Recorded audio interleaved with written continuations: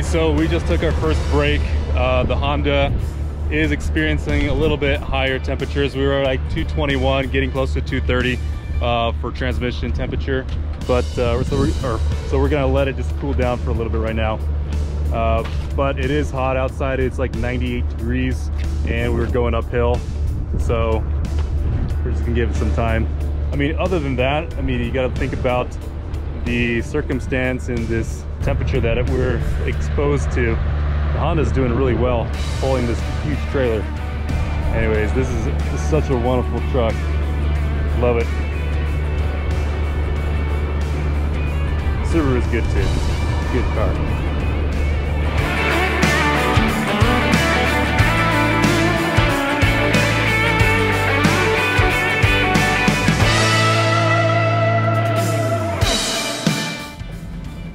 Alright, so we just stopped for a couple minutes to let that transmission cool off. It only went down like 19 degrees, so we're gonna keep moving, keep that airflow going. Hopefully it cools down a little bit quicker. And it looks like we're getting closer to the top of the mountain here anyways. So let's start going back down. I think we'll be fine. But yeah, it was at 225, 230. It was getting a little bit hot.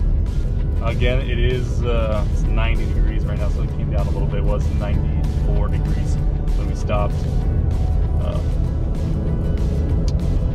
But in general, I think it's doing really well. I'm asking a lot of this truck to make it this far in this temperature. Most of America is going to be like this. It's going to be hot and dry. So the luxury that inside the Seattle Bay Area, getting that natural AC from the ocean, yeah, I don't think we're going to be getting that luxury anywhere else. So yeah, we're already climbing up to 210 degrees. But anyways, we're going to watch it. I don't know how many more stops we're going to have to do, but definitely don't want to push this transmission too hard because I still have a long way to go. So a little bit about the truck. Very comfortable sitting in it, especially for this kind of road trip. Don't have any issues yet, or I haven't gotten tired. I've been driving for the last 5 hours or so. One issue I had with other vehicles, my Subaru has this problem, is your knees when you're sitting in the vehicle for a long period of time. Not necessarily the knees, but the shin. The way that they have the center console set up is it kind of rubs right into your shin. So here on the Honda, they don't have that issue, so this is actually pretty convenient and definitely makes the road trip much more bearable. It's really quiet in this truck. As you're driving for a long period of time, you start realizing that a quieter cabin is very convenient because all that road noise, it gets pretty annoying over time.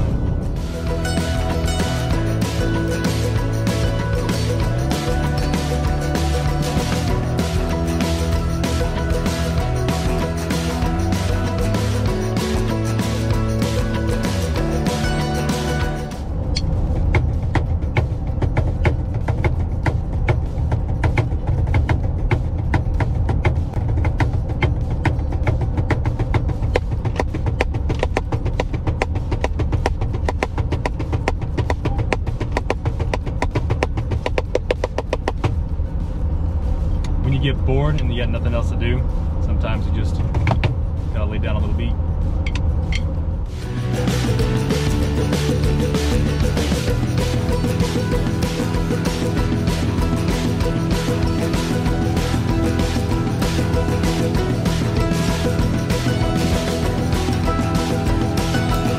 Alrighty, so we just got to Idaho, pulling up to a gas station. We had 241 miles on this tank. So let's see how much we're gonna fill up this time around. It's a lot more warm here in Idaho. It's like averaging 98. So far the truck has actually been in the high, or actually the low 200s for the majority of this trip in Idaho. As soon as we got into Idaho with that higher temperature, we were seeing, or I was seeing actually, about 210 on average. For the most part, it was peaking up at around 220. So, but in general, again, truck's doing well.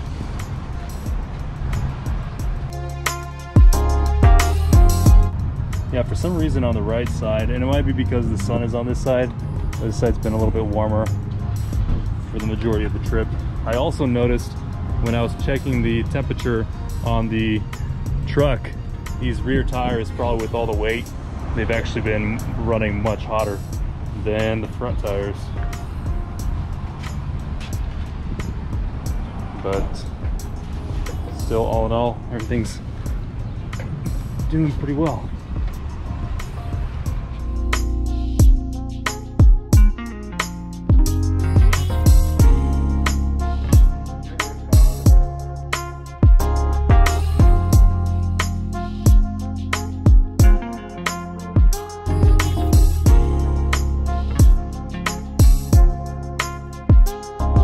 So for some reason my radar system and brake system has just went off, so we're gonna go ahead and restart the truck and see what's going on.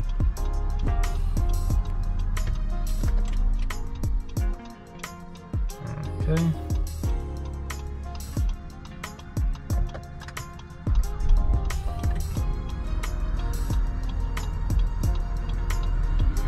Okay, everything seems to be fine. Strange. Looks like it was just some sort of fluke. Anyways, let's get going.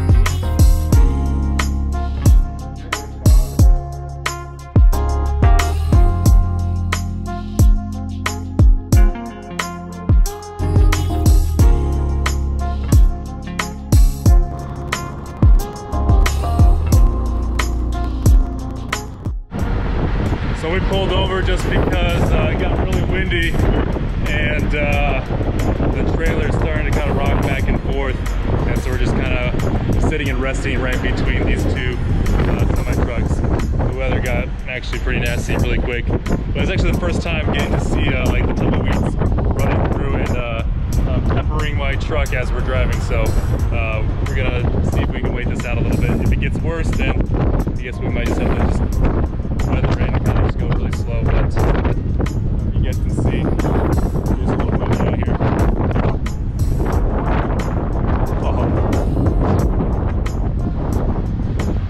Checking the weather right now, seeing if there's anything that we need to know.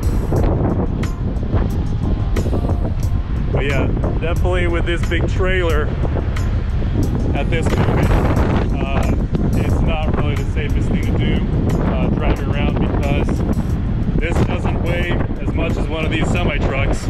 So I'm not really the most confident at this moment with the lightweight trailer. I mean, it's only 3.5, almost 4,000 pounds. It's kind of sketchy, but it is cool. Lightning storm acting up right now, and I feel like we're the guys on Storm Chasers, and we're just saying, you know, right over there, there's a tornado. I'm here, right here.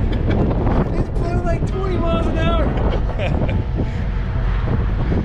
So, anyways, we'll see what's going on. I'm probably gonna head out here in a little bit, hopefully, and just continue with the journey.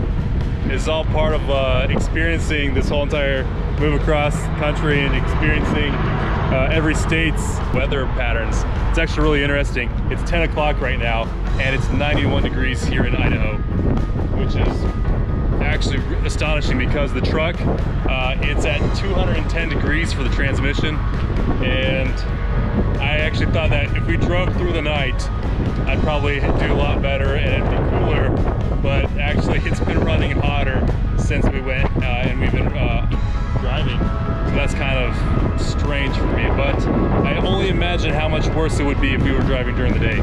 So, because it did get to 101 degrees, it was the hottest I saw today. So I think 90 degrees is going to be a lot better to drive in than 100 degrees. So anyways, the audio might suck really bad because it's really windy, but sorry about that. Alright, catch up with you guys in a little bit.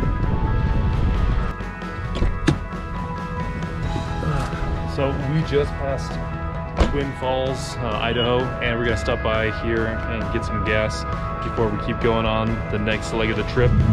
We got 174 miles or so, but we got quite a bit more to go because we want to end up the night at Salt Lake City. So it's been a long journey. The truck, for some reason, I think it's just been so hot all day today that it's been running close to 200 for the most part of the night. But anyways, I'm gonna fill up and then keep going. So alright, see you guys on the next portion of the trip. The bag started melting. We're gonna go with this galvanized flashing. The Honda Ridgeline is actually starting to experience some pretty serious overheating